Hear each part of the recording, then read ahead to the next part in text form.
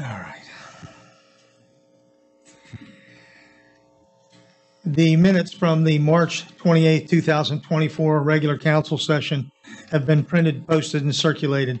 Are there any corrections to the minutes? If there are no objections, then the minutes will stand approved as posted. The report of the treasurer, you all have received a reconciliation of funds. The city is very solvent and all of our bills are paid.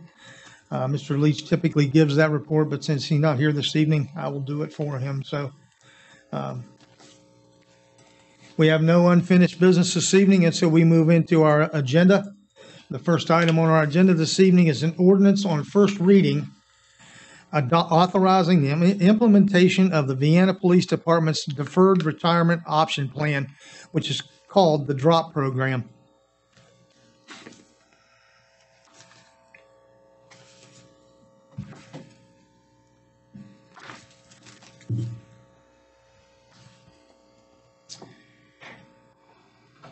Mr. Skogstad, you can do yours? Okay, great.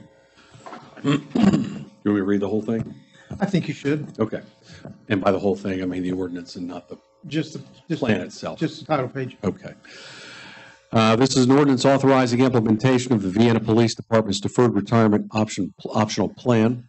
Whereas the City of Vienna and the City of Vienna Police Department has sought to implement a Deferred Retirement Optional Plan. Whereas a Deferred Retirement Optional Plan, commonly referred to as a DROP, is a mechanism wherein an employee can receive a retirement benefit but continue to work and draw wages. Whereas the City of Vienna and the City of Vienna Police Department seeks to implement a DROP that will allow eligible members to receive a retirement benefit based on service and average annual compensation as of the DROP participation entry date, continue receiving their wages for the continued employment, accumulate benefits during the DROP period in the member's DROP account, and participate in such DROP for a period that may span from 1 year to 5 years, provided that the member completes DROP by the age of 65.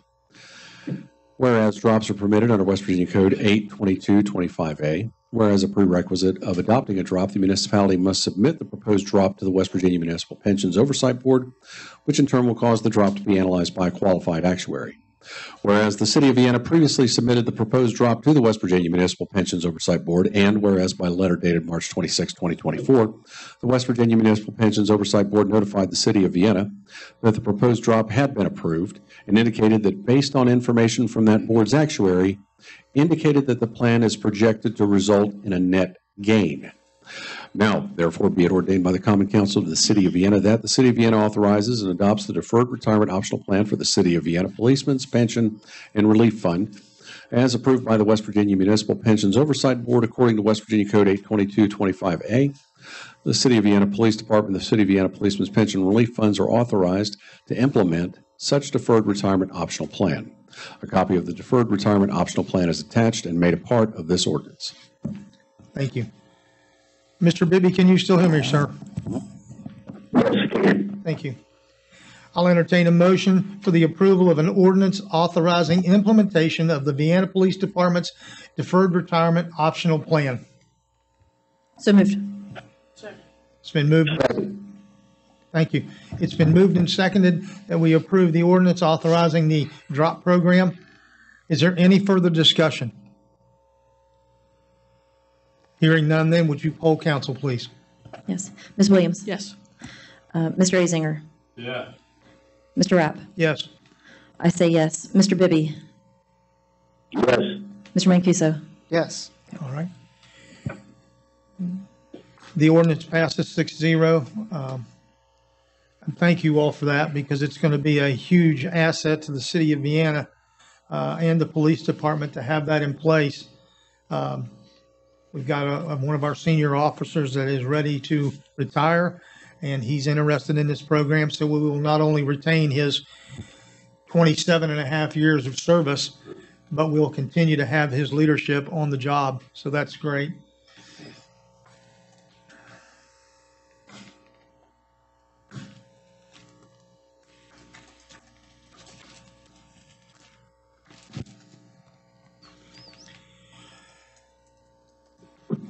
The next item on our agenda this evening is a resolution to authorize the purchase of 2 mid-size or full-size SUVs for the Vienna Police Department using opioid settlement funds. Be it resolved by the Common Council of the City of Vienna that it hereby authorizes the Vienna Police Chief and the City Finance Director to solicit bids for the purchase of 2 new or used all-wheel drive or four-wheel drive unmarked SUVs. If used, it would require it to be 2020 or newer with less than 40,000 miles. I'll entertain a motion for the approval of the resolution authorizing the purchase of 2 midsize or full-size SUVs for the Vienna Police Department using opioid settlement funds. So moved. Second. It's been moved and seconded that we approve the resolution. Is there any further discussion? And I would like to start this one this evening, okay? Last night, I had to go to Harrisville to North Bend State Park for a meeting with the Mayor's Association and several legislators. And Mayor Tom Joyce, who represents our region on the First Foundation, which is the oversight body of all of the opioid funds, made a presentation last night talking about the direction that the opioid fund governing body is going to go. And he brought up several things that it kind of caught me off guard because time goes by so fast, but it has been a year since the First Foundation was put together to settle all of these funds and the distribution of them. And so now they have a panel in place. They have hired a director. And so things should start to move pretty quickly. They're developing a application form so that any city that has a project that they want to apply for funding can fill out a uniform application to get that done. He went over all of the different categories that this money can be spent on, and there are several. And one of them is obviously law enforcement. And so in the discussion that was held at that meeting, you know, the thing about it is, in the last 5 years, every city has gotten incredible amounts of money through whether it be the CARES Act or the American Rescue Plan funds. And so the point that they're trying to make with this bucket of money that's coming to every city and county is the fact that they want this money to be put to use. They want to try to get ahead of the game on the opioid problem that we all have. And so for the things that Chief Pfeiffer has asked for, I believe that all of these expenditures are well needed. It provides the police department with assets that they can use when they go out on various investigations that they're doing. And we've had lots of talks about this. And the thing about this is, you know, we don't know exactly what the amount of money is going to be on this. On the next resolution that comes up, the trailer to haul all of the equipment and what have you is $4,500. But 2 used vehicles, we don't know what that's going to be yet. But if you use a round number of $50,000, $40,000, $42,000, $44,000 for the vehicles, and then the trailer, you know, $4,500, it's, you know, somewhere around 50, but that's a guess. And so I would personally like to see us get this money out working in our communities. I am all for the things that Tony talks about. I'm all for the things that Mr. Leach has spoken to numerous times. But the police department, they lead, they carry the flag when we get into these discussions about opioid issues and how the things are going to go. And so, Chief Pfeiffer, if you have a comment you'd like to make about the need for this equipment, I would appreciate it. Yeah, so I guess when this first came out, you know, I was thinking of some ways, you know, how can we utilize this stuff? And I agree what Tony said and agree what you said, Mayor, and prevention is definitely a part of that. I was a DARE officer for years. And there's some prevention measures in place right now. Is there more we could do? There always is more we can do. But, you know, when we're talking about proaction and reaction, and generally from the police department, it's a reactive measure. Generally, I come to you all every year with 2 patrol vehicles, okay? We finally got up to full staff. I know we announced here tonight I'm leaving, but we finally got the full staff. But with 21 police officers and a hiring of a civilian investigator, which we look to do here really close in the very near future, it brings challenges to us as well. So we still have to respond no matter what we need to do, we have to respond and respond appropriately with equipment. So with the trailer, these investigators could haul stuff that they can do for investigations, whether it's an outside crime scene, it can be lighting, it can be generators, it can be all kinds of stuff. I thought that's an inexpensive way. A trailer should, if we take care of it, last for a pretty long time. And so vehicles.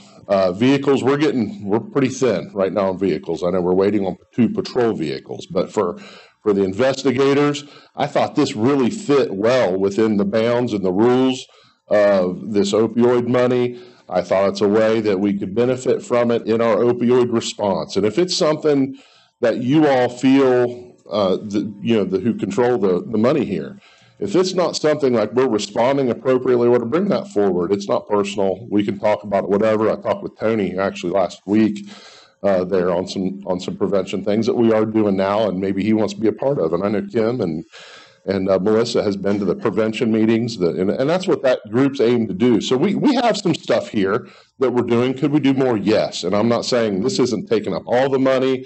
This is just some of the money. But I think that the police department should have a seat at that table in our opioid response. And that's really my take on it. So I wouldn't ask for it if we didn't need it. So I think it's something that we need and something that can help us. Okay, thank you. Okay. Oh, I will add something here since we're talking about opioid money. This picture is the dog. I know this is Tyson. He's about a year old. This is our new dog that you guys approved the first time. So Officer Polesley will be, you can see him a little bit better, will start training with that dog here mid to late May. So he'll be in a several-week training regiment with Tyson. I want to show you that's the new dog. So that was the point that I wanted to make about that, Mike. In our first allocation of the opioid money, we got, I believe, $193,000. Correct. And so the dog was about $13,000. So we still have $180,000 left in this first distribution. Yes. Mr. Dietzler, who happens to be in the crowd this evening, is one of the attorneys that represents the city of Vienna through his law firm. And, there is more funds to come from these distributions. If the council members looked at the reconciliation of funds this evening, we are carrying a balance of $1.3 million in the American Rescue Plan funds. And we also are carrying $1.6 million of CARE Act funds. And we've had that money for a long time. And we've got projects lined up, but they just haven't been done yet. So, we're sitting on about $3 million of federal money. I would like to see us put the opioid money to work now. We don't have to spend it all. You can tell that we're pretty thrifty because of the money that we've held in reserve for these projects. But of all the departments that we've mentioned this to and all the council people that we've talked about this, Chief Pfeiffer was the only one that came forward with a plan of the needs that he has and thinks will benefit both the city and the department. And so if you all have other projects that you would like to look at, I know one of the ones for me is I hope that we can find some mental health training for our police officers. I know that they deal with so many issues when you go out because these people that have drug issues, they do crazy things. And so I would like our officers to get more training so that if they go out, and this guy, he's acting, out of his mind, that we would have the ability to help these people. Maybe we can stop some of the problems that come out of this. And so, that's just my item that I would like to see us invest in, some better training for our police officers. So anything that you would like to share, please do it, because we will certainly look into it. All right? Okay, thank you. So, all right, back to discussion. Is there any further discussion? I just have a comment, and I appreciate the chief and his comments, and he was very generous and allowed me to come into his office, and we talked a lot about all the different things that we can do, that his department can do with the opioid money, and I think everybody supports, police dogs and cruisers and trailers and all that stuff, and that's not a question.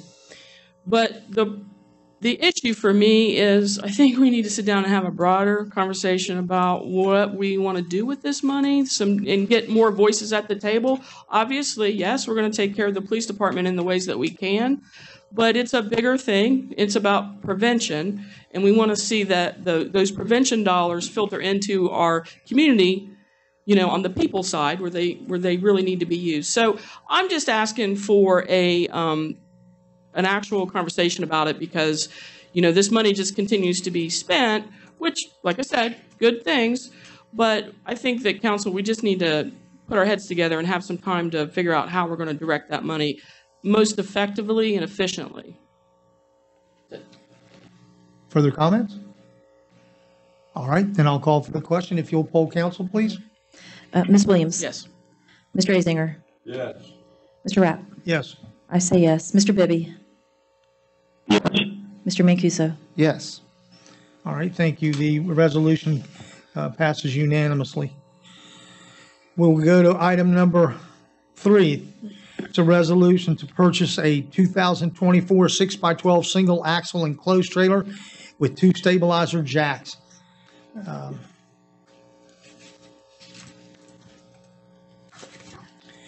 Be it resolved by the Common Council of the City of Vienna that it hereby authorizes the Vienna Police Chief to purchase a 2024 Arising 6x12 single axle enclosed trailer with 2 stabilizer jacks for a total not to exceed $4,550 from Mountaineer Trailer Sales of Vienna, West Virginia, using opioid settlement funds. I'll entertain a motion for the approval of the resolution. So moved. Second. It's been moved and seconded that we approve the resolution. Is there any further discussion? Hearing none, then I'll have you poll council again. Ms. Williams? Yes. Mr. Azinger? Yes. Mr. Rapp? Yes. I say yes. Mr. Bibby? Yes. Mr. Mancuso? Yes. The resolution passes unanimously.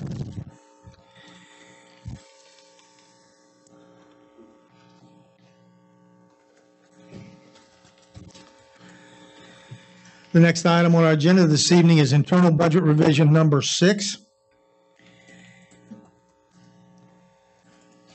This is a resolution that does not require any new money. It is simply moving money between line items to cover shortfalls in the line items that are there at the end of the year. The police department is asking to move money to cover the increase in the investigation expenses. That is a reduction of $3,000. He would like to remove $3,000 from the auto supplies, $1,500 from materials and supplies, and then that would be a total of $7,500 to be transferred into the investigation expenses line item. The next item is a transfer of $143,000, and that would be transferred over to the salary line item of $140,000. There would also be an addition of FICA of $1,500 and retirement of $1,500. And I have to note on this item right here that the City of Vienna recently closed our old pension plan and went to a new pension plan with the state. And the $143,000 is a savings that we got by doing that. And so it worked out very well. And our pension plan, when I came here, 10 years ago, as part of the finance committee, the pension plan was worth $5 million. And I set a goal that if we could increase our police pension plan to $10 million while I was here, that I would be happy. And if you noticed on your reconciliation of funds this evening, it now exceeds $13 million. And so our finance director has been super working with our pension plans. And so I'm very proud of those numbers, and I know that she is as well. And for all the retirees that we have in our police department, they're one of the top pension plans in the state of West Virginia. So congratulations to our finance director. The next item is a removal from contract service in the amount of $6,540. This money came because We had a temporary worker budgeted in the department, and we did not hire him. And so they would like to transfer that money to the capital outlay equipment line item for the purchase of a new Skag lawnmower. The last item is the contract services line item, and that is to take out $9,250. And that would be spent for $7,300 on salaries, $550 for the FICA, and $1,400 for retirement. And so this is a net zero internal budget revision. It is simply moving money from one line item to another. So I will entertain a motion for the approval of internal budget revision number 6. Second. Second. It's been moved and seconded that we approve internal budget revision number 6. Is there any further discussion? Hearing none, then I'll call for the question. Would you poll council, please? Ms. Williams? Yes. Mr. Azinger? Yes. Mr. Rapp? Yes. I say yes. Mr. Bibby? Yes. Mr. Mancuso? Yes. The resolution passes unanimously. So we'll move on to the next item this evening. That is general fund budget revision number 8. There are several items on this evening. As you all remember, at our last council meeting, we voted to do the pay increase for the last quarter of our fiscal year. Approximately $13,000 of this is transfers to cover that pay raise for the employees for that last quarter of the year. And the last item is a professional services line item for the pool. It is for some additional pool engineering costs in the amount of $11,897. This was a change order that was given to us because when there were some items discovered at the building of the pool, that they had to go in and re-engineer some things that were not anticipated. And so that is to cover those unexpected pool engineering costs. So the net transfer is $24,186, and that is coming out of contingency. I'll entertain a motion for the approval of general fund budget revision number 8. So moved. Second. It's been moved and seconded that we approve general fund budget revision number 8. Is there any further discussion? I just have a question for the additional pool engineering costs. That's an approved change order then that we have agreed. Is that going to Omni or is that going to the general contractor for the project? Martin Aquatics. Okay. And then I guess my follow-up question to that is, how will we see the rest of the change orders associated with the pool project come through the budget? Are we going to have specific budget revisions for the additional change orders? If there are, but I mean, this money here was not allocated for that, so it had to come out of contingencies to cover that. The other funds that are in there are covered already. So the other $330,000 of change orders are covered already? Yes. If not, then we would have done a budget revision. Our finance director is not here this evening, and so I will get that answer for you and tell you where that all transpired, but, okay? Yeah, because that's a much bigger chunk of money than just $12,000 for engineering costs, and I was unaware that we had already found that somewhere in our budget, so, okay. All right. So I'll, is there any further discussion? Yeah, I'm with Mr. Mancuso. I'm interested in how that $335,000 or plus is, because we have not done a budget revision for that. So, Then let me state this so that there's no misunderstandings. All right? Our finance director is not here this evening. I will get you an answer to that very question. So my interpretation of that, please forget that, and I will get you an answer. All right? Okay? Mm-hmm. Any further discussion? All right, hearing none, I'll call for the question. Would you poll council, please? Ms. Williams? yes. Mr. Azinger? Yes. Mr. Rapp? Yes. I say yes. Mr. Bibby? Yes. Mr. Mancuso? Yes. All right. General Fund Budget Revision Number 8 passes unanimously. The next item, the next two items are resolutions memorializing the appointment of Jim Leach to the City of Vienna Planning Commission and memorializing the appointment of Kim Williams to the City of Vienna Tree and Beautification Commission. Mr. Skogstad reviewed our ordinances, and would you please tell them the pertinence to this? Yeah, what question I had was when some of these appointments had occurred, I reviewed all of our ordinances, and I don't mean this to be a criticism, but the appointment process for some of these they're not consistent with each other. For example, Mrs. Elam was appointed to Vienna Rec. We had a resolution that went through and put her on the park board.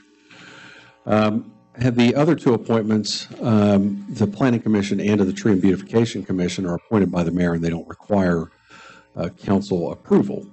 But for example, Tree and Beautification, however, I think in order to make it clear, for example, Ms. Williams' appointment to Tree and Beautification, so that it's clear that she's not just the liaison, because as I understand it, the intent was to place Ms. Williams on the board, is I drafted a resolution that makes it clear that she's the mayor's representative to the Tree and Beautification Board. I think that she was appointed, but we don't really have a good record for that. The same with the Planning Commission. The Planning Commission ordinance allows for appointments by the mayor to the Planning Commission, but there's nothing that really memorializes that. So at some point in the future, I think I'm going to make, if I'm directed or asked by council or the mayor, to make some changes to the way our ordinances work so that they're a little more internally consistent. But at this point, this is essentially to create a record for the Tree and Beautification and for the Planning Commission, so that when somebody asks the question is, when did this appointment occur, we have something to point to that says, well, this is what happened. Because that's what happened to me. Is I was asked the question, I went looking for the information, and the information wasn't there. And so instead of spending 2 hours or 10 hours going through minutes and trying to piece it together, I have something that I can clearly point to. And right now, this satisfies the requirements of both of those ordinances. So this is a little cleanup work, nothing changing on the appointments. It's a resolution memorializing the appointment of Jim Leach to the City of Vienna Planning Commission.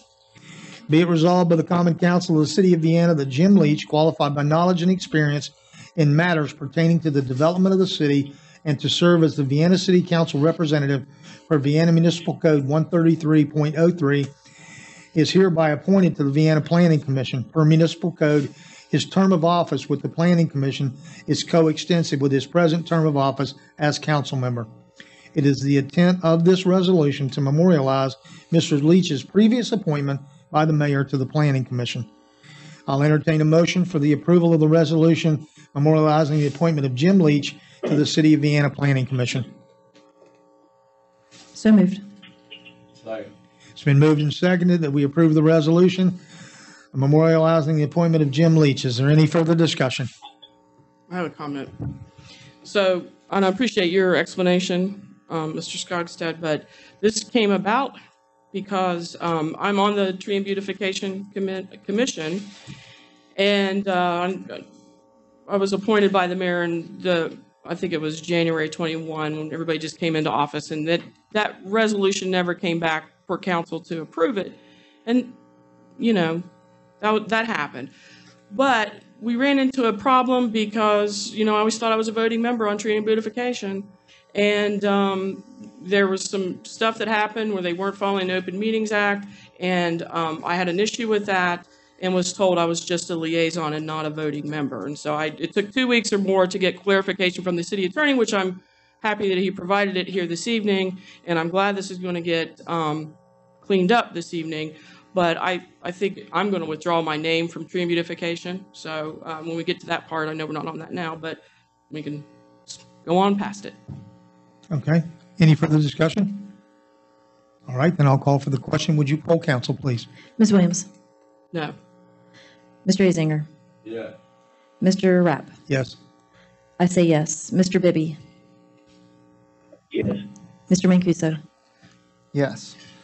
All right, the resolution passes 5-1. So we'll move to the next item.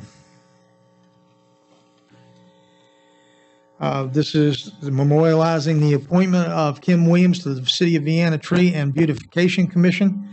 I'm not going to read this. If you would like to make your statement now, then if you're withdrawing your name, we won't go through the process. Yeah, no, I think I made my statement. I'm just withdrawing my name this evening. All right. Thank you. Since you've withdrawn your name, then we will move on to item number 8.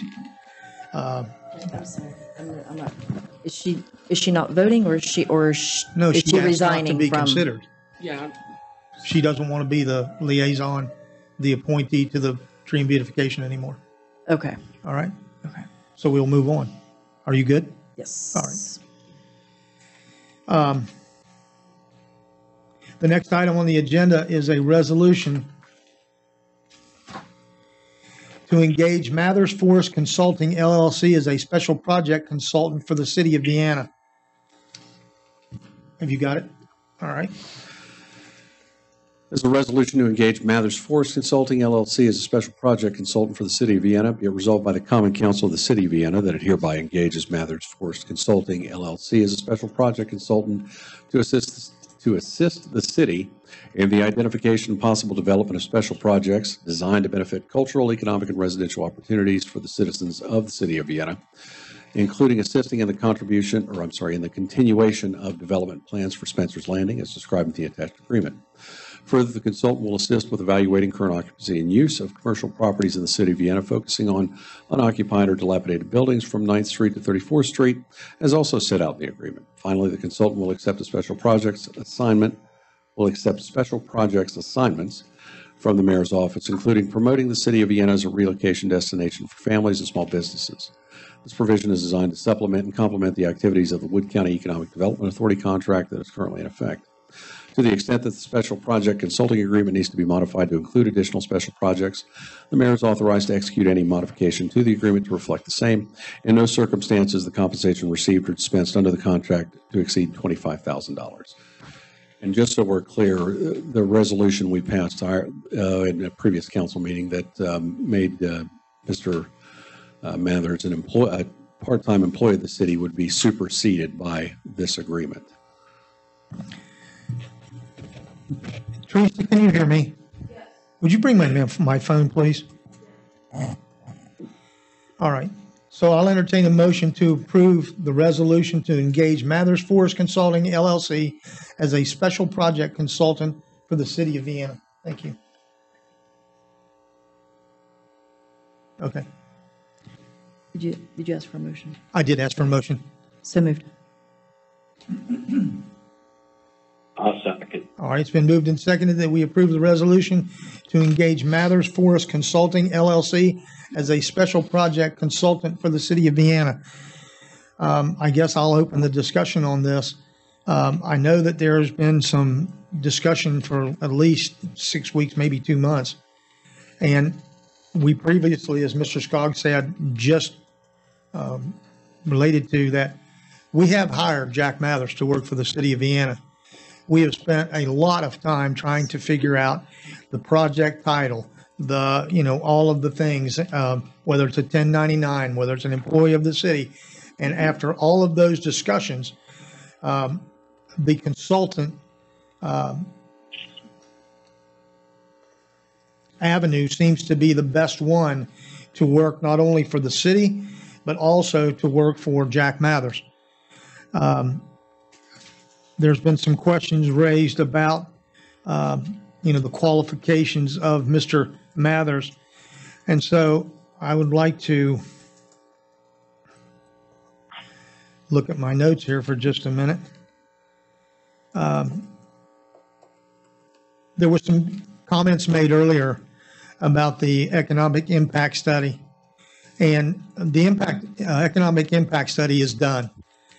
Senta Gowdy wanted to come this evening and present the project to us, but because of the length of the agenda and all of the things that were on it, I asked her if she would come on the 28th instead, and so she will be here on the 28th to present the economic impact study. because I'm sure there'll be a lot of discussion, and she'll make several presentations, and we'll have lots of questions to ask. So I didn't want the significance of that economic impact study to be lost in the agenda items for this evening. So it is done. We will get those results at the next council meet, the next regular council meeting, and that will be done. This discussion that we continue to seem to have about Mr. Mather's counsel or his qualifications. And so I'm reading this right from the organizational information. It's a professional and scientific and technical services and a professional scientific and technical services management, scientific and technical consulting services, the administrative, general, HR, marketing, process, physical distribution, and logistics, in addition to environmental issues. And so when you look at the LLC that Mathers Forest Consulting is, it gives a broad spectrum of things that Jack is qualified to do. But I think more than anything else, the qualification that reached out to me was the fact that Jack Mathers is a man that can go into any crowd and make friends, discuss current topics, figure out how to benefit the city of Vienna. Jack, I'm not sure how old you are, but I know you spent most of your life in the city of Vienna. You know Vienna very well. Your family was from Vienna. And so when you talk about going out and doing various projects, I was very involved with Paul Thornton on the Brownsfield projects. It takes an incredible amount of work that you cannot quit on in order to see that thing through. And so, yes, we got a grant from the EPA for the Brownsville cleanup of Johns Manville. That was a successful program for us. There is so much legwork that needs to be done. And fortunately for me, Jack has the personality that he can adapt himself to what other crowd he's in. If it's the forestry guys and we get on our knees and we put mulch in around the new trees like we will do on Arbor Day, Jack's the first one down. If it's in a crowd where he has to discuss, funding for things and what have you, I proudly took him to the Wood County Development Authority meeting last month, and he knew almost everyone in the room. And those are the kind of personal relationships that you have to capitalize on in order to make these projects go. I have a letter with me today that I received this week from Senator Joe Manchin, officially signifying that the city of Vienna has received our $1 million earmark for the expansion of our sewer system to the city of Parkersburg. I'm very proud of this letter because we worked really hard to get this. $1 million won't get you very much nowadays, but $1 million will get our sewer line upgraded to Parkersburg about halfway. And so, this result of this right here is $1 million. It's $1 million right here. Okay. And so the other projects that we have that we're working on currently in the city of Vienna are all of the bridge improvements. 12th Street, 17th Street, 18th Street, 27th Street. All of those have been included in the governor's plan. They're working on 17th Street now. We've asked that the 12th Street project be a bridge renovation instead of, a bridge replacement instead of the bridge renovation. Hopefully they'll approve that for us. But all of those bridges have been approved. They are at the top of the list on the Department of Highways schedule of things to be done. And so we've got Spencer's Landing. I know that tomorrow, if I'm not mistaken, tomorrow the RFQ will be advertised for an engineering firm to come in for the development of Spencer's Landing. We're going to entertain all of the engineering companies to come in and make proposals and see who we can select to be the engineering firm that council would eventually approve for the development of Spencer's Landing and the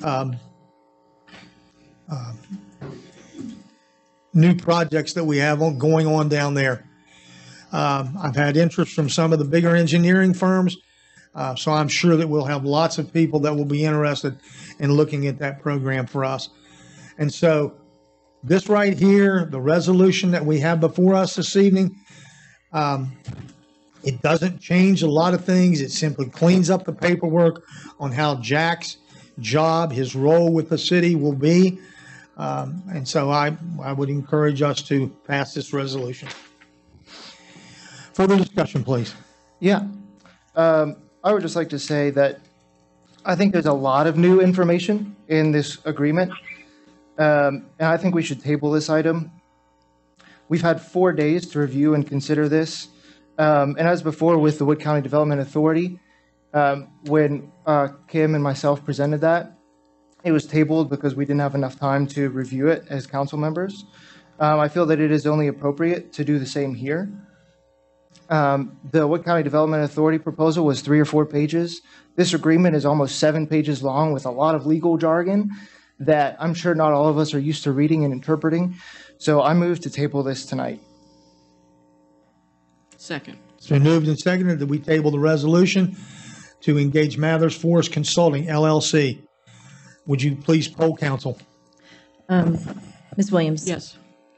Mr. Easinger? No. Mr. Rapp? No. I say no. Mr. Bibby? No. Mr. Mancuso? Yes. All right, so the motion to table fails. I'll open the floor back up for discussion. Okay. Well, I was hoping to table this because I have a lot of questions.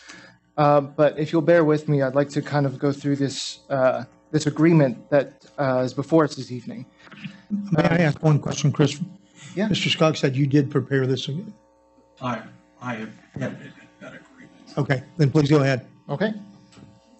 My first comment and question is it appropriate for the city to hire a forest consulting organization to facilitate cultural, economic, and residential opportunities in the city of Vienna? And how can we, as a council, justify hiring a forest consultant for these purposes? Is that question for me?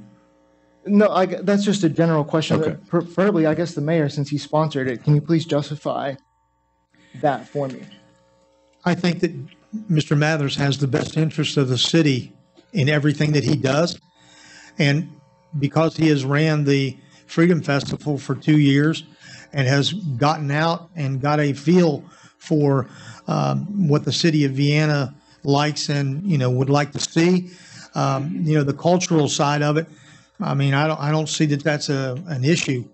All right. We're open for anything that the citizens of the city of Vienna would like to see, whether it's recreation sports or whether it's concerts or any of those things. And so I don't believe there's any limitations on the cultural development of the city. Earlier in the discussions this evening, there were comments made about the Central Business District.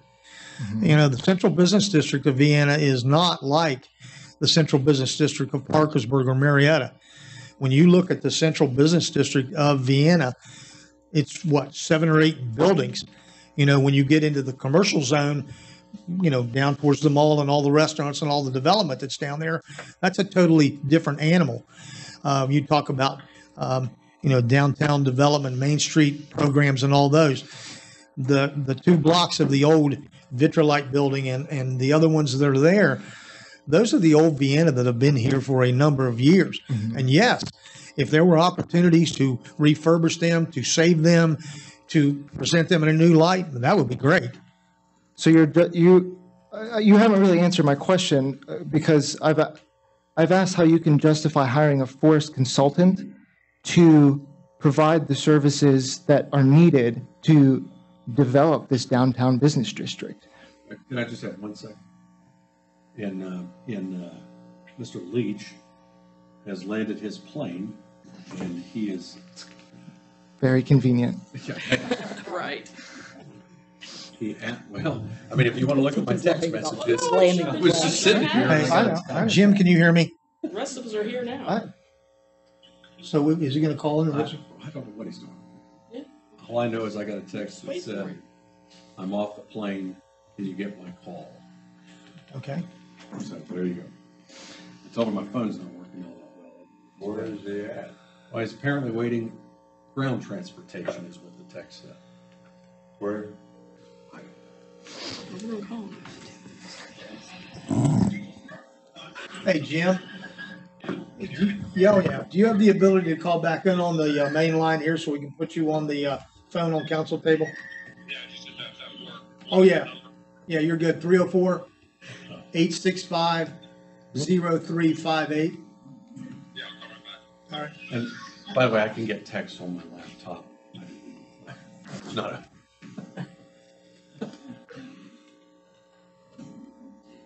Roger, are you still with us? I am. Great. So I'm going to try to answer Jim. Here we go. Jim, are you there? I am in kind of a noisy spot in the airport, but I can hear you. All right, fine. So we're having discussion. Mr. Mancuso has the floor.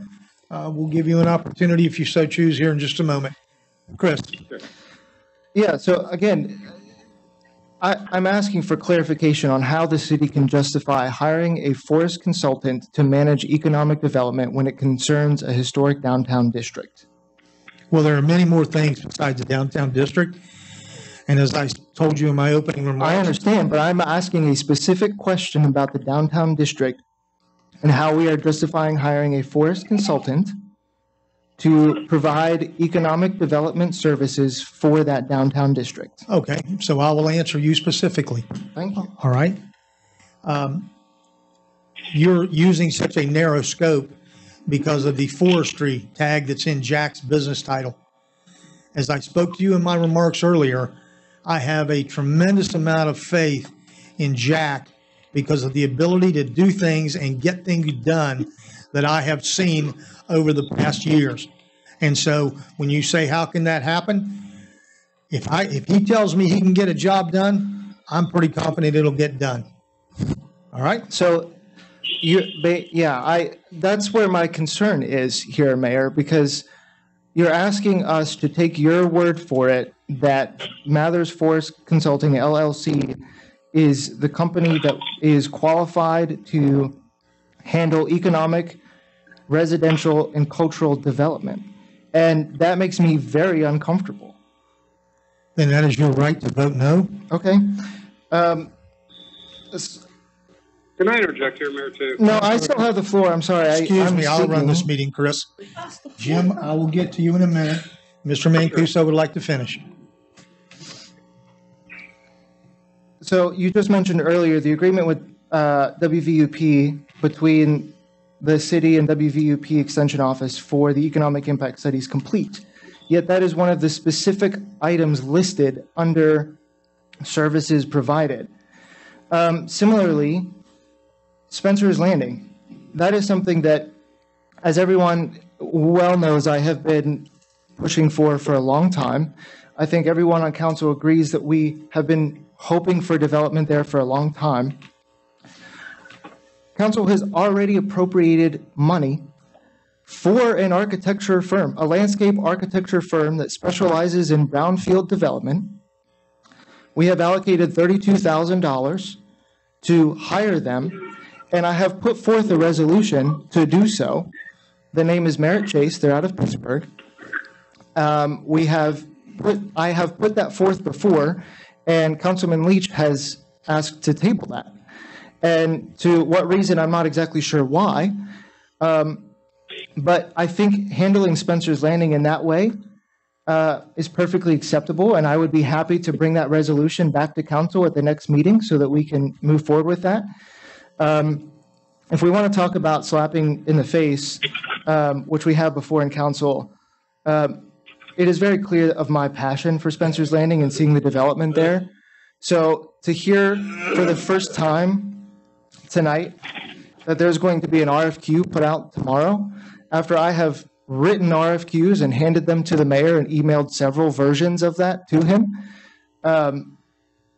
That, Mayor, is a slap in the face. And I don't understand why we have to have a special consultant to handle that project when I have been volunteering my time throughout the last 2.5 years, even before I was on council, to help facilitate the development of that project. You have time for an answer, or are you continuing? Sure, I'll have time for an answer, yeah. Okay, fine. Chris, the problem that I have with this whole thing is there doesn't seem to be any pathway that satisfies you and some other members of council because, you know, we've talked about this and it's like, well, you're doing it the right way. All right. So fine. We go out for the RFQ. That is as open as you can get it. Any engineering firm that wants to apply for that job can apply. They will be interviewed by a panel of people and then they'll narrow it down and pick someone that can do exactly what you've tried to get done. And now that we've went down that road, you're not happy. I don't know what it takes to do this because, you know, we had that discussion at length about the people that you recommended. And, Yes. and so now it was brought up that we didn't do it fairly. So now we're going back and saying, okay, it's open for anyone, any engineering firm that wants to bid on it, and you don't like it. How do you want me No, to do I'm not this? saying I don't like that. I'm saying you didn't even mention to me that we were going down that road, and I had specifically agreed to table the resolution to hire Merritt Chase because of this economic impact study that was supposed to be presented this evening. And I understood that that could have implications, and so I agreed that we could table that resolution. And now we're moving forward with an RFQ. And I mean, for me to hear that for the first time this evening, yeah, I'm a little bit upset about that. And so again, you know, when we're talking about this agreement that's before us this evening and the services provided, I feel like those things are already well underway, and we don't have to hire someone specifically to do that.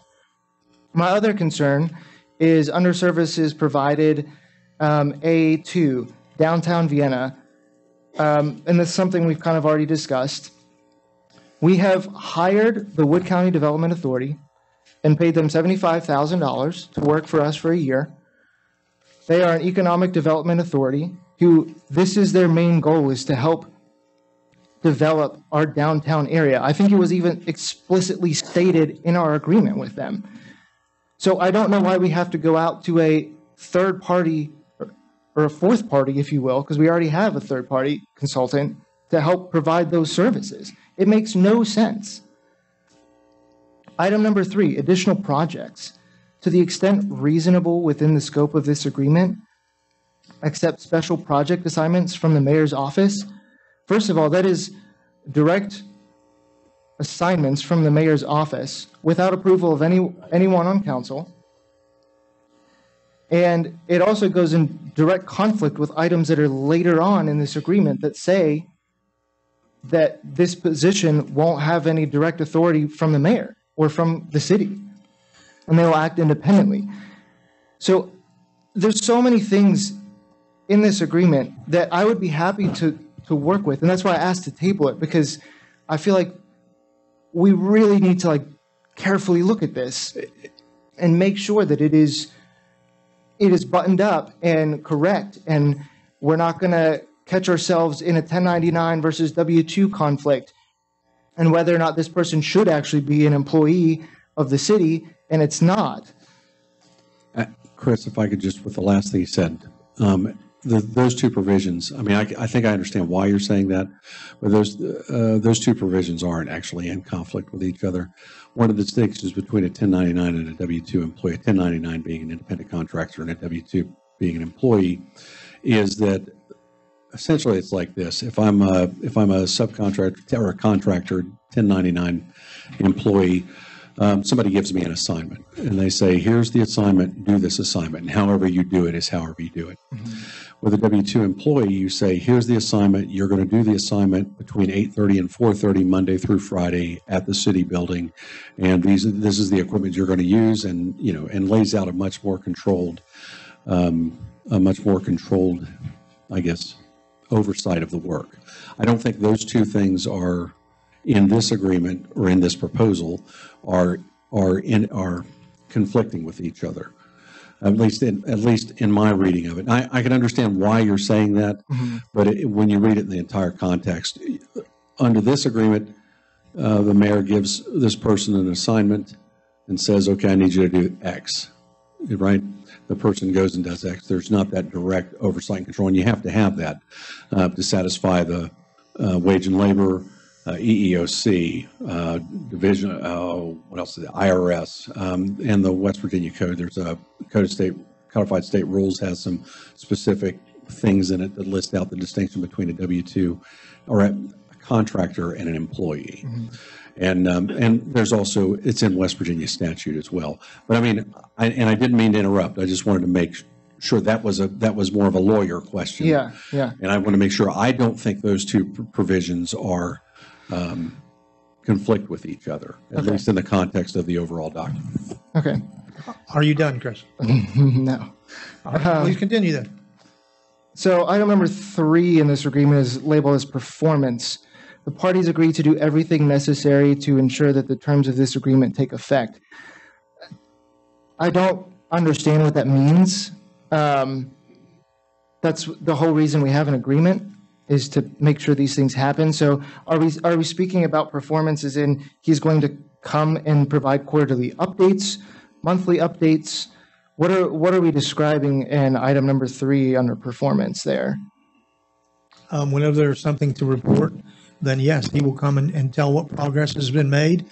There are certain things that go on that take a lengthy period of time, and other ones happen fairly quickly. So, all right. But yes, reports will be given. Okay. I guess I just don't understand, because we don't really have anything to base the performance of this consultant off of. So how do we know if this is successful or if we're just throwing $25,000 away? I mean, I would certainly hope not, and I understand that Mr. Mathers cares a lot about the city of Vienna, but is there any way for us to say, hey, look, he has provided X number of new businesses developed in the downtown district, or he has worked to, Spencer's Landing has a plan now, and we have grant money for it, and we have X number of projects completed in this year of time? Or are we just hoping that things kind of work out and his performance is just based on trusting that he's a good guy? I can tell you that we've never been busier than we are right now at this point. There are so many projects that are moving in every direction that it's incredible. And so if they all come forward, then we will present them to the public and council, but there's a certain amount of confidentiality that cannot be exposed at this time. So, okay, I understand that. There's certain projects that we can't speak about. But what projects can we speak about besides Spencer's Landing, which, as I've said, I have been more than forthright and willing to help with, the economic impact study, which is already complete, and economic development, which the Economic Development Authority, I feel, should be overseeing. And I told you that there are certain confidential, and you know them, that we cannot speak about, but they are big projects, and they are things that we are working on. Are there any other projects then? It continues. My goodness gracious. I mean, I'm not going to go into that any farther because I'm not going to break a confidentiality agreement. So you're well aware of all the ones that are moving on. And so it's a very long list. I know of 3. And I would say that none of them would require a special consultant to handle or manage, that I am fairly confident in without disclosing anything. So unless there are other projects that I'm unaware of, then I don't see, the need to hire a special consultant at this time. Chris, we already hired him, okay? That past council, that's a done deal. Now, the language that's in this clarifies some things. If you don't agree with the language or there's something, then you have and it's your right to vote no. You don't have to approve this. Okay. I guess I just have some other questions about this agreement, and then I will probably have some amendments to make as after I get some questions answered. Why is item number 4 listed? Why do we have to discuss currency and except as otherwise provided in this agreement, all amounts are U.S. dollars? That's just a general term that we put in there, that they're put in these agreements. I don't think it says what it says. I mean, why does it have to be there? I suppose it doesn't. I mean, we're not going to play them in Bitcoin or anything. But I mean, I suppose we could have an agreement where we did agree to pay in Bitcoin, in which case you would change that. It's not one that I'd get hung up on, but it's there. I understand your question. Why is something so obvious in there? Sometimes you have to write the obvious in there, right? I know. It's just these are some of the things that I feel like could be cleaned up or removed and taken out that just seem kind of silly to me. I do have a question about reimbursement. I have a question about the reimbursement of expenses. Are we anticipating travel expenses associated with this? Do we have anticipated expenses? I know with several agreements that we have and have had previously, we have a limit on those reimbursable expenses of up to $1,500 or $2,000, but there's no limit here. So can we get kind of a reasonable estimate of what we think those are going to be? It depends on where we have to send him to go and for how long. If there's a conference at Stonewall Jackson, it might be, a 3-day conference or something. It could be the Brownsfield conference in Morgantown. It just depends. All right. But So you have to allow a certain amount of money in there if he has to go to a meeting or a conference. you're speaking of educational conferences that I feel like if someone was a professional and ready to handle these things, wouldn't necessarily have to attend. So are we paying for education for this consultant? It brings back the same thing of networking, Chris. It's like last night at the dinner that I spoke about. The people that I sat with, one was the finance chairman of the House of Delegates. The other one was the one that was very high up in the tourism department. Those are the kind of things that you go to these meetings to meet people so that when you call them on the phone, you can say, oh, Delegate Skogstad, I saw you at the North Bend State Park thing. And it's like it rings a bell and it obviously gives you a step forward. All right. I mean, that's part of the getting your name out there and getting people to realize who you are. Sure. I mean, I guess it's kind of confusing to me because, again, we agreed with the Wood County Development Authority to pay them a flat rate of $75,000, and we're not giving them any reimbursable expenses for any of the travel that they do all over the state, as far as representing the city of Vienna down in Charleston or any of those things. So I don't know that, especially without any kind of not to exceed limit in here, it makes me very uncomfortable because one of those conferences could be $5,000 with hotel and travel and program fees and all of that. And that's not listed in here. And so where's that money going to come from? And how much are we willing to invest in this consultant for some kind of rate of return?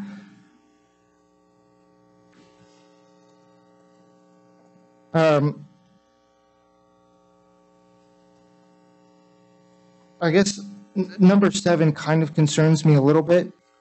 It talks about confidentiality, and there's some things that I understand, projects that have to remain confidential.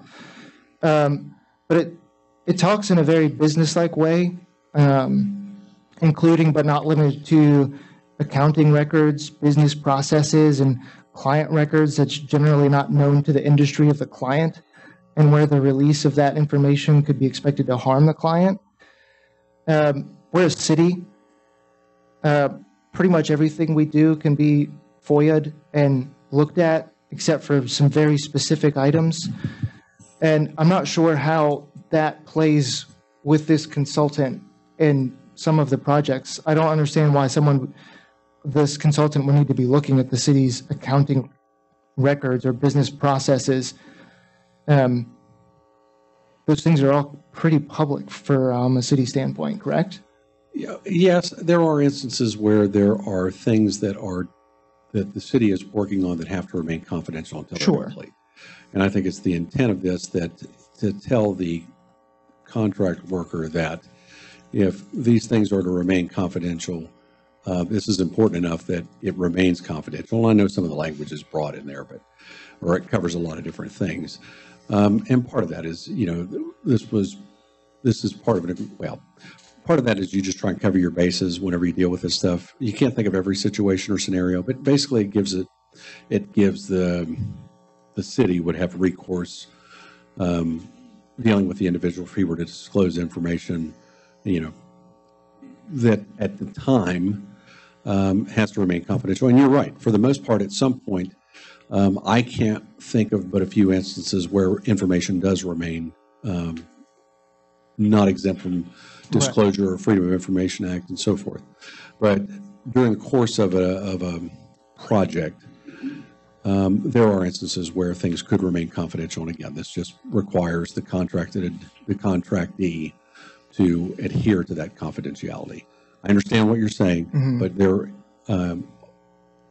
in the end, you end up being right. But during the process, you still need to have some recourse. But anyway, Okay. that's the lawyer answer. Number 8, ownership of intellectual property. This makes no sense to me as far as from a city standpoint.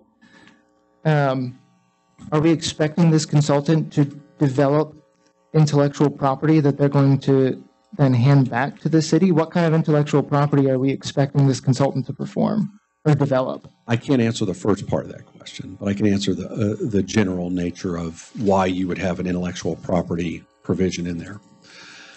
For example, if part of one of the projects was that the contracted employee or the contractee was to develop a logo, as part of the project, and then you don't have an explicit provision in there that says that the logo is the property of the city. Copyright is different. For example, if the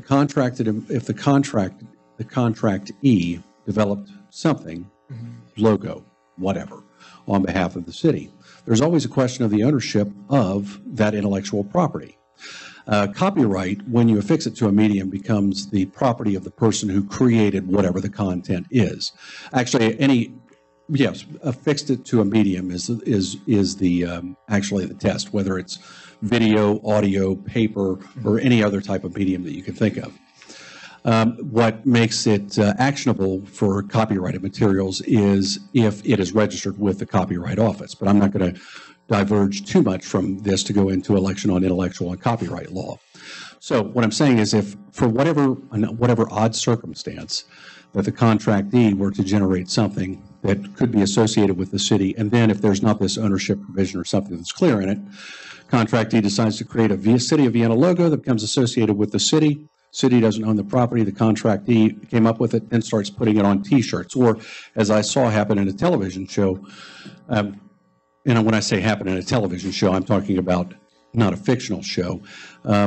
A group contracted with a local law enforcement office, and then the local law enforcement office didn't have a provision in this, and then proceeded to make toys with that law enforcement office's badging and so forth on it. And the police officers, well, they're quite thrilled that they could now buy cars with their badges on it, were not particularly thrilled that maybe they weren't receiving remuneration. Do I think that's likely to happen here? No, but it answers that question. Now, as for the first part of your question, that's not a lawyer question. That's something else. Yeah, so that's, I guess, a question for Mayor Rapp or Councilman Leach. Are we expecting this consultant to develop items that fall under intellectual property that we need to have this? Jim, are you still there? I had my phone on mute. That's fine. No, Chris, a lot of these things that you're talking about are general provisions that are what in a legal term, and I'm sure you're familiar because it's the same thing in your business when you're developing plans. They're boilerplate, okay? They cover various provisions that may or may not come up, and Chris and Russ's example of developing a logo, even taking a photograph. can be subject to that.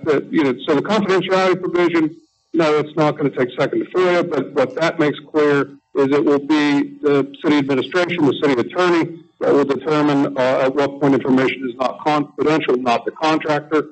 Likewise, with intellectual property, anything that's developed. And no, I don't know. I don't expect him, to develop all of a sudden, a special concoction drink called the City of Vienna cocktail. Who knows? But some of these things are just, and even the U.S. currency provision. I couldn't hear everything you were saying, but the things that I did is, Bitcoin is a thing now, and it is a recognized currency. And so that's why these provisions are landing in as standard clauses in these contracts. So anyway, I don't know that I heard your exact question from me. The intellectual property, I think, is more toward just anything that's produced in the service of the city belongs to the city. So that kind of follows with my question for item number 9, listed as return of property. Upon the expiration of this agreement, the consultant will return the client any property, documentation, records, or information that is the client's property. Does this include physical property? Like, I'm very uncomfortable with this, because does this mean that Mathers Forestry Consulting could potentially temporarily use city property for who knows what? And then for how long? For a year? And then, that's really concerning to me, that someone outside of the city who's not an elected official could then basically have access to city property without anything other than this agreement, correct? You're saying? No, your question is, can a person who is operating under the terms of this equipment have access to any city property? Or take temporary ownership of property, yeah. No. If the city, for whatever reason, would provide some person, I don't know, and I try to use examples because examples are a little easier for people to get a hold of. And this is a laptop, all right? Mr. Mathers says, I need to use a laptop in order to do this. And the city says, we have an extra one. We'll let you use this for the purposes of completing this project, and you have to return it. You'd be under the same provisions or the same restrictions as anybody else, but you can't use it for personal use. You can't, you're not supposed to use your iPads and what have you for personal use. It all has to be city business. And he would have to return it, and it makes it clear that any property that belongs to the city, but I don't think it vests in him a right. He can't say, well, tomorrow I need to use council, or 6 o'clock on Thursday, 2 weeks from now, I need to use council chambers, so you guys need to get out. I don't think it does that. But I think it just, I think it puts him under the same restrictions that it would for anybody that is spending tax dollars, which is you have to abide by the same ethics rules that everybody else does. You can't use public property for private gain. It gives us, again, a recourse. We let you use this laptop or whatever to complete this project. You didn't give it back. That's a violation of this agreement. So we're done. Well, I think I understand what you're saying, and that makes sense for an employee of the city or an elected official, but I don't know how it applies to a consultant, because then in item number 13 under equipment, it says that they consultant at their own expense will provide software, materials, and any other supplies necessary. Well, I understand what you're saying there. You're supposed to bring your own stuff. I can imagine that there will be times. I want you all to understand, I'm not defending any of this except for to say whether or not I believe that the agreement is legal and try to explain to you. As I've said before, and it's not my job to insert my wisdom for any of council's actions. It's only whether or not I think that they comply with the law. All right, so the number 13 says you got to bring your own equipment. If you want to play ball, you got to bring your own ball and glove, okay? Mm-hmm. Number 9 says if you have anything that belongs to the city, it's got to come back to the city. Now, I can't foresee every scenario, but that's generally what it covers. Look, if you're going to do the work, you have to bring your own tools. And if you need to use something that belongs to the city, then you need to bring it back, right? I can give you a perfect example that may clear your mind up. recently we held an event at the Vienna Public Library, which we called Rediscover Vienna. We got an incredible amount of pictures of old Vienna. So if a laptop was needed to put that PowerPoint on for that display, of which Jack was there because of the book Discovering Vienna, okay, that's the issue that's there, is if it's in the course of promoting something, which in my opinion was a cultural event because we brought all of the artifacts out, then that was a legitimate use of a laptop for that PowerPoint. Okay? And I know you're aware of this, Yeah. but there are some systems that don't work well with Mac and some that don't work well. And so you kind of have to adapt yourself to whatever's available. I'm not a Mac person. I can't do that. But having said that, that's the kind of issue that could conceivably come up. Okay. Items 11 and 12 are also a big cause of concern for me. The right of substitution, I can understand that in some circumstances, but engaging a third-party subcontractor to perform some or all of the consultant's obligations under this agreement, and that we as the client would then pay the compensation to the consultant.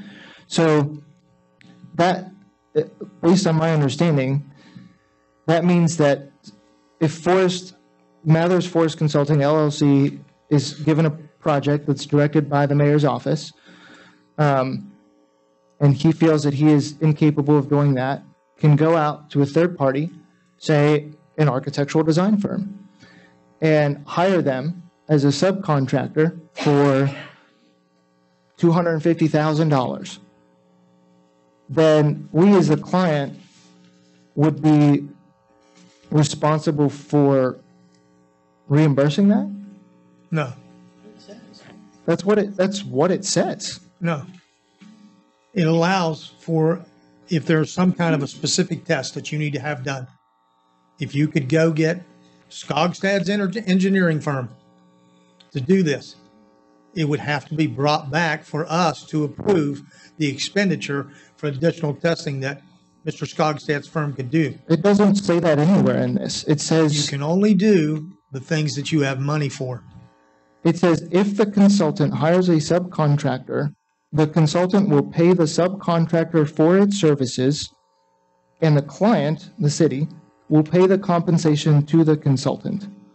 It doesn't say anything about coming back to council for approval for those things anywhere. Is that not a concern for the city? That he could hire a subcontractor for any number of reasons, for any number of projects, with an unlimited scope in that project, and that project, who knows? I mean, if you're talking about Spencer's Landing, realistically, that's probably a $10 to $15 million project. And so to hire someone to do that could be upwards of $500,000. And based on this agreement, Mathers Forest Consulting LLC could hire that subcontractor to design Spencer's Landing without approval of council or anyone, and we would have to pay that subconsultant. Is that correct? I don't think that is entirely correct. However, the fact that you've brought that point up, I think is clear that the language could be changed to put something in there that says you're not to do it. You're limited to a cap of X dollars, or you're not to do it at all. I certainly think you could modify the agreement to do that. But no, I don't, generally speaking, I think that's outside of the scope of this agreement. This isn't to allow, I don't think that this agreement would allow you to circumvent either Vienna purchasing or the Vienna purchasing ordinance's state code or anything else. But that said, if you're bringing the issue up and it's not clear enough to you, then it certainly could be modified. This entire agreement could be modified. And that's why I had asked to table it, because I wanted to have the time to modify it and review it a little closely, because these are some big question marks for me. Because item number 12 says autonomy, right?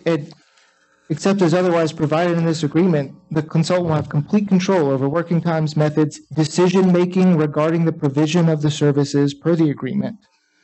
Well, The consultant will work autonomously and not at the direction of the client, which goes in direct conflict with the previous items. I don't think it goes in direct conflict with the previous items, and I think that the reason that that has to be in there that way is So that it's a 1099, correct? West Virginia Right. Code of State Rules 110.560, West Virginia Code 21.5L4. There's specific statutory language now that West Virginia adopted, and part of that was to clarify the state's own statutes with respect to workers' comp, unemployment compensation, the Human Rights Act, and wage and payment collection in order to make the distinction between an employee and a 1099 contractor or an independent contractor.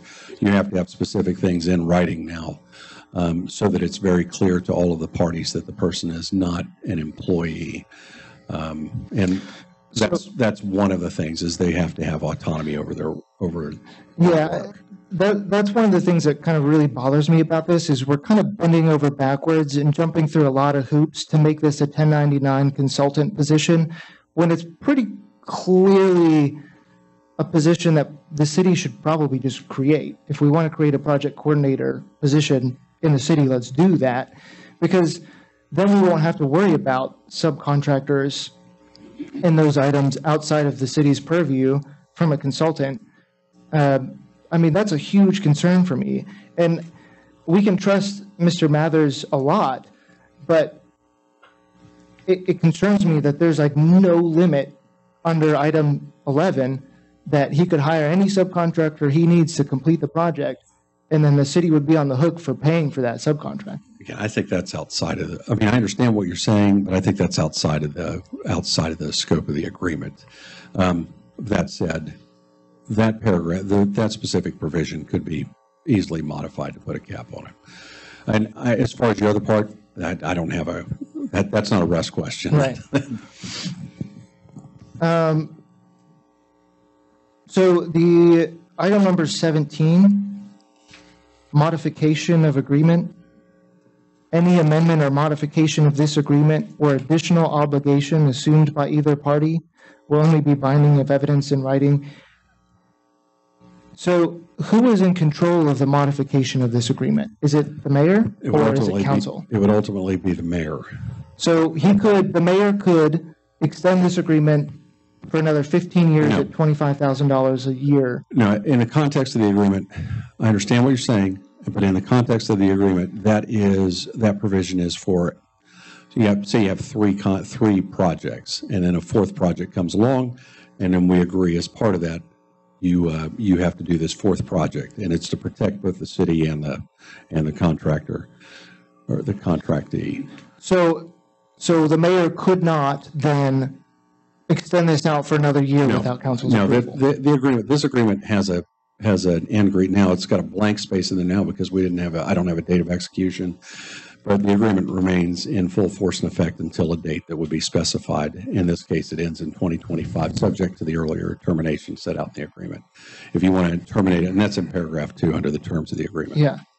So I guess that again doesn't really make sense why we have this modification of an agreement, because under the services provided, it's basically any special project assignments from the mayor's office. Yeah. That's how it's worded. Essentially, yes. So if you have three projects that are already contemplated by the agreement, and the agreement's broad enough that it says, well, I need you to work on this fourth project as well.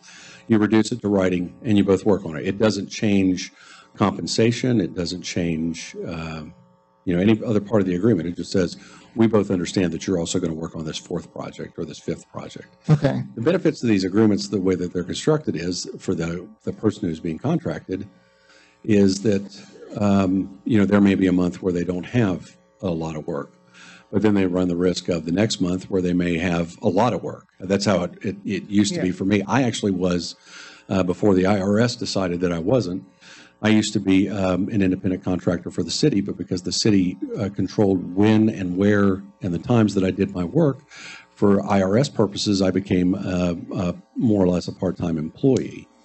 But that's what would happen for me, as I would come up to the city, and this was 10, 15 years ago, and I would have 2 weeks where I didn't have a project, and then I would have 2 weeks where I had 15 projects, and I took the check, so I needed to get the work done. Right? That's what I had agreed to, and that's I'm what going to this is. stop you for a second. Okay. Mike, would you turn the heat down? I think some of those ladies are going into meltdown over there. If they have to listen to me talk. So, where am I? Item number 18, time is of the essence. I generally understand that. I'm not sure that there is an explicit project that's listed above that is under a certain time constraint. Does this just mean that should a project come up that say, hey, June 5th, it has to be done? Like, that's responsible. I think that's a reasonable interpretation of it. Okay.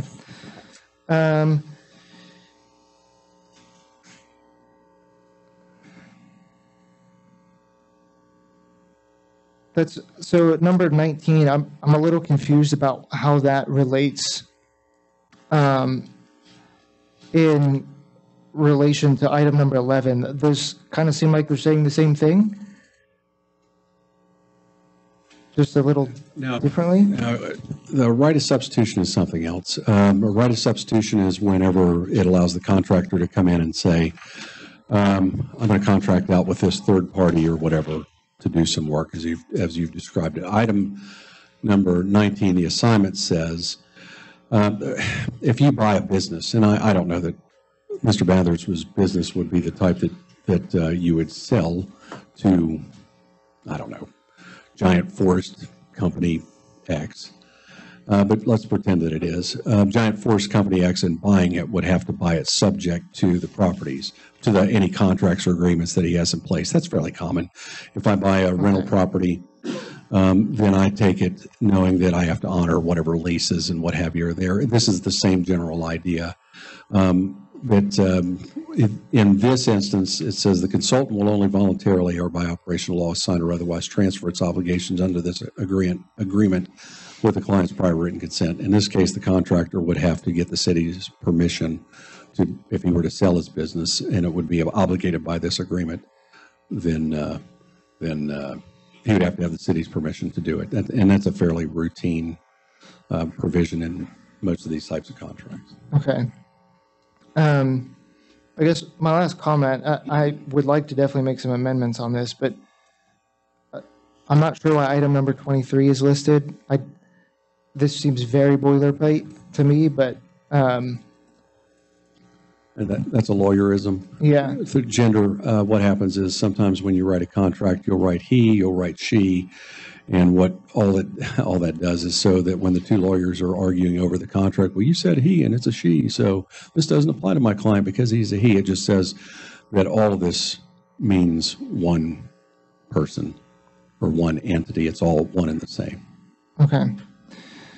Well, yeah, I mean, I would like to make some amendments, but I'll give my time up for now if anyone else has any I other have some comments before I make questions. those. So, Mr. Leach, are you still with us? Yes. So I'm going to allow you to speak next because if you get caught in the airport, then we will lose you. So,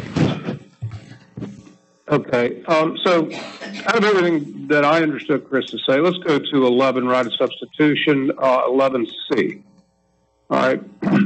I don't take that at all to mean that Mathers Forest LLC can go outside of the compensation agreement. If he decides, for example, that he wanted to bring Cynthia Gowdy in and say, I need to talk to you about this and you're going to charge me, $100 for this meeting, that he would be obligated to pay her because he retained her, but that has to come out of his $25,000. So the only amendment or the only thing that I would make clear here is, in the way I read this language, is that, he's agreed and he gets paid by the city, so he's responsible to pay that subcontractor because he made the agreement, and that we will pay the compensation of the consultant in terms of his. So I don't believe that this agreement allows him to engage in any additional expense other than the $25,000.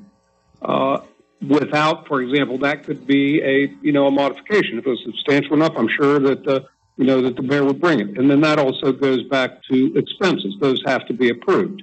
So with Chris's example of there could be a $5,000 seminar. Well, I think that would have to be approved by the city before he could incur that expense.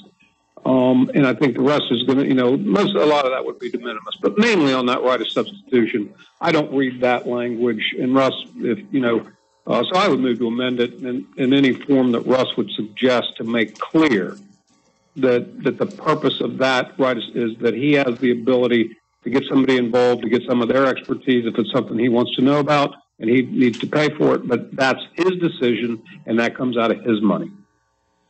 And so, but aside from that, I think everything else, Russ, I agree with what Russ has explained as to how these function and operate. You can't control every contingency, and if this is I'm going to speak to, unless you tell me not to, Mayor, generally about this agreement. I agree, number one, that Jack Mathers has already been retained as a consultant by the city. Number two, a 1099 agreement is the preference of our finance director. It's my preference. It's the preference of Mr. Mathers. It's the best way to go about this in the way that we want him to function. Number three, I did talk Monday with Lindsay Pearsall from the Economic Development, and I reviewed this agreement with her, not every jot and tittle, but the primary provisions of his responsibilities. She agreed, and she made the comment to me that was similar to what the mayor said. She said, I was on, for example, she said, and I don't think she's going to object to me quoting her. I was on the Friends of Vienna board for a period of time, and Jack Mathers would come and say he was going to do this. And I was like, yeah, right. And then he would go do it. And so he has made a believer of me, and I view this agreement in the way that this will work together is that Lindsay is working on some macro projects for us. She's looking at the big picture, the big numbers, the big swings, okay? And Jack is more in the trenches, like, some of these things we can do downtown. I did go back as we were doing this, and when I got on the Wi-Fi, I was able to watch most of the live stream of the meeting up to when I was able to get on the call. So I heard the public comments and so forth. But that the details that Jack can attend to are going to complement what the Economic Development Authority is working to achieve. And, and with respect to Spencer's Landing, there is an alternative development plan, Chris, that we just disagreed, as far as I'm concerned, with the approach that you wanted to take on this, and we're moving forward with that. So I believe that if there's any modification, Russ, that you think would make clear on that, I believe paragraph 11, that right of substitution. Aside from that, I believe the agreement serves the intended purpose, and that we need to get this moving. As the mayor's made multiple times the point, this has drug on long enough, and the majority of it's been decided. So, Mr. Leach, I need clarification. Are you making a motion to amend item number 11? Yeah, I would say, Russ, can you draft a couple of words to make clear that he is limited, that it's his discretion if he wants to commit funds that we are going to pay him and substitute, yes, that is what I'm suggesting. So when you get it rewritten, if you would give it to us, we'll ask for a second and we'll go from there. Take your time. Yeah, it shouldn't take much. Yeah.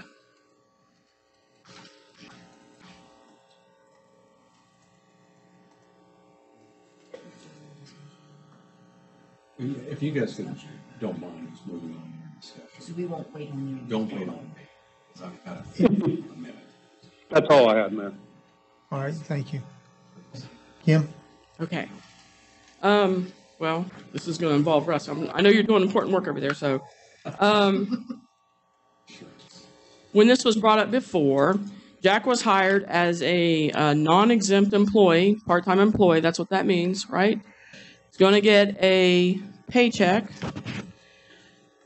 Then it was changed to because that wasn't going to work. And so we had to change it to 1099 because he couldn't meet the 1099 requirements. The original resolution as it was presented to council was as a non-exempt, here, I'll pull it up.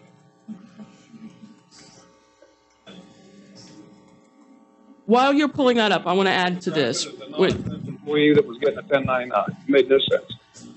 Right. So what I brought up at that time when it was considered to hire him as a non-exempt employee was that everything in the hiring process went against the city's stated hiring process. Every employee that gets hired has to follow, the handbook, and there's a process and how we do all that. That was all thrown out the window because the mayor wanted to hire Jack for this.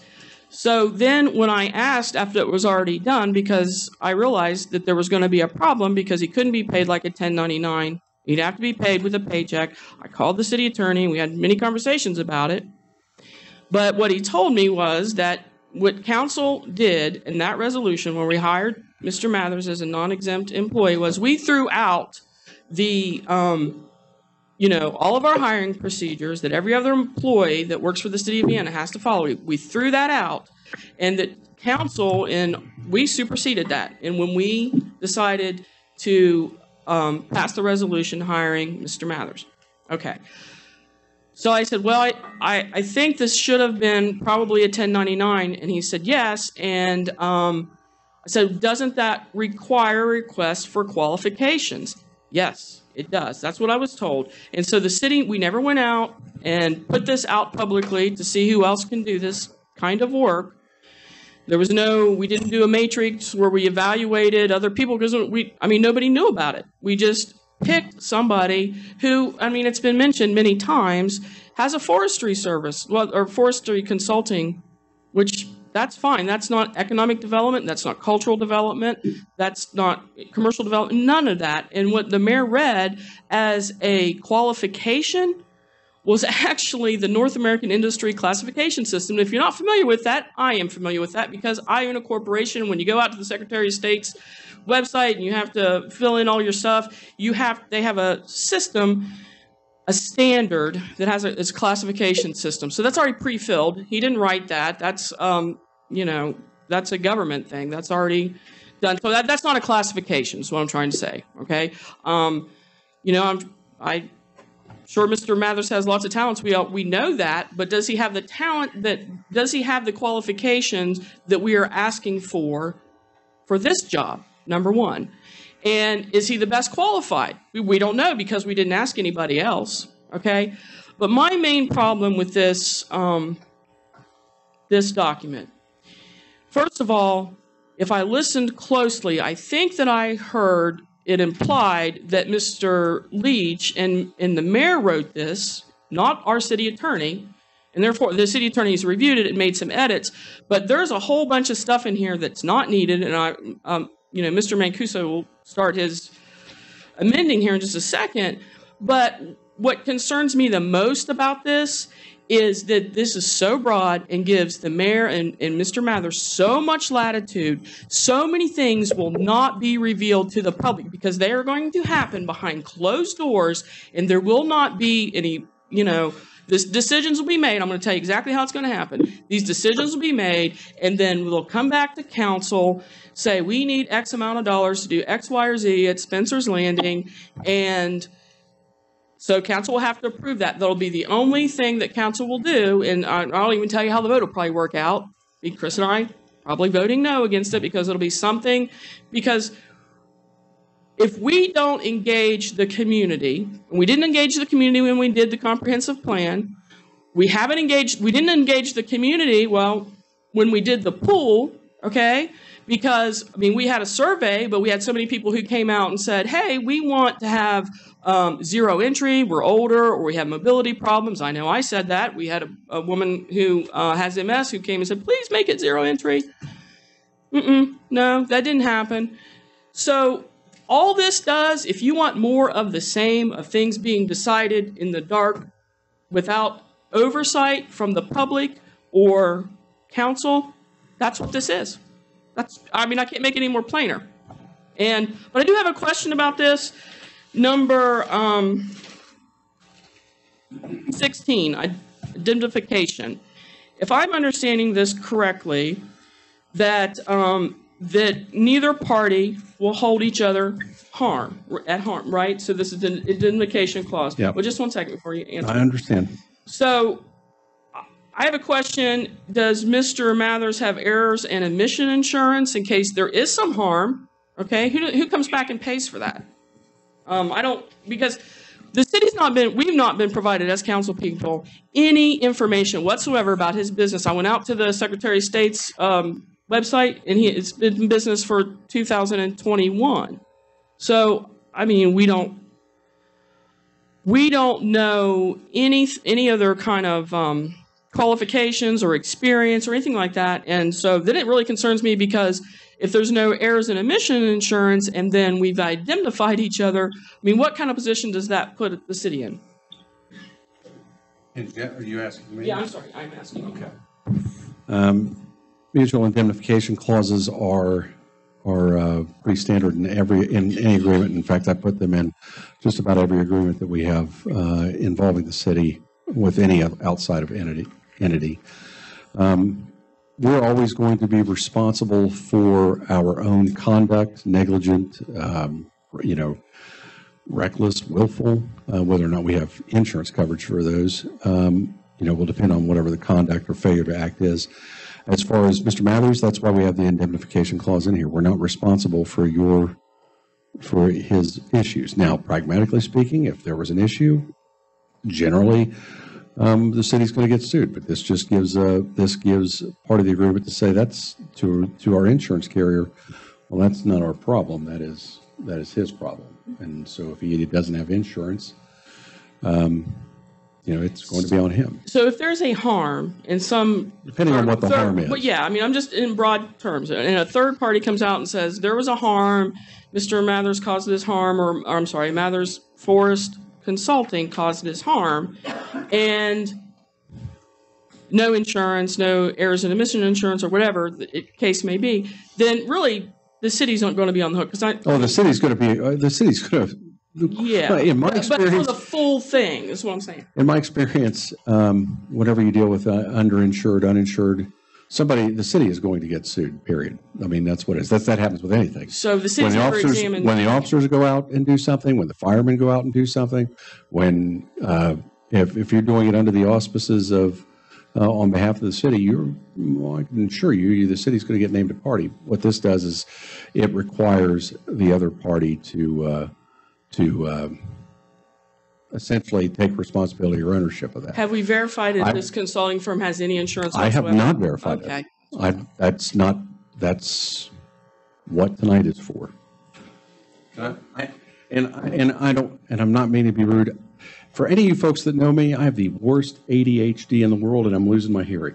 So whenever people talk and I have to write, I can't concentrate. So if you guys don't mind, I'm going to step out and try to write this. Otherwise, I'm going to sit here and do this in circles for the next half hour. Okay, well, that's the point. On the indemnification agreement, it's interesting to me that you didn't bring any of these points up because there's not even an indemnification agreement with the Economic Development Authority agreement.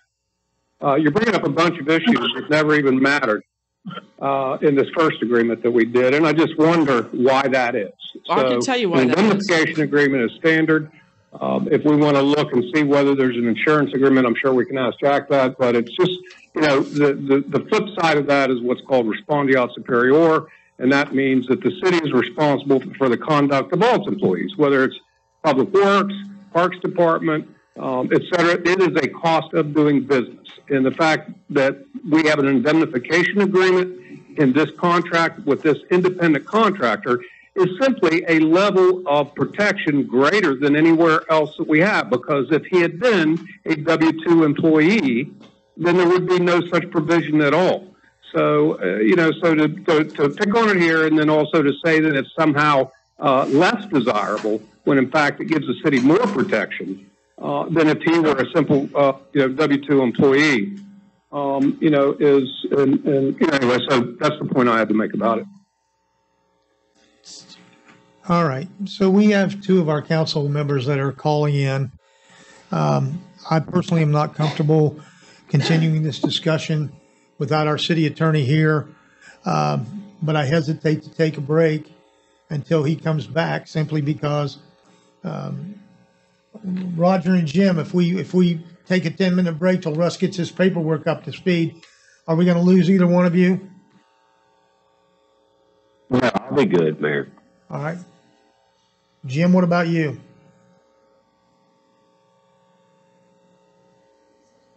I'm good. All right. Then we'll call a 10-minute recess, and we'll be back as soon as Russ gets that paperwork straightened up.